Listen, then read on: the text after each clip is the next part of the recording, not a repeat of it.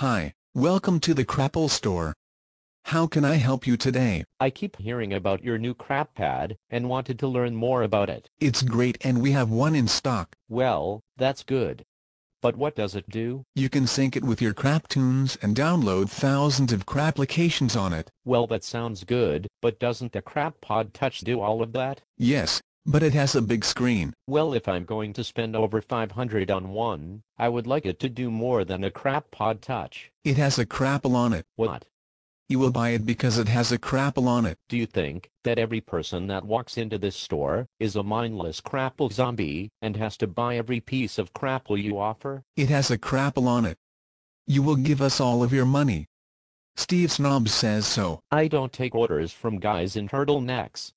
Are there any other reasons I should buy it? You can get one with 3G service. From AT&T? I've seen more coverage in a brothel. What else? You will buy the Crapple and give us all of your money. Steve Snobs has spoken. I see where this is going. This is just one more piece of Crapple that no one needs, and is way overpriced. I think I will take the same amount of money it costs to buy a crap pad and feed a small country, rather than buy Steve Snobs another sweater.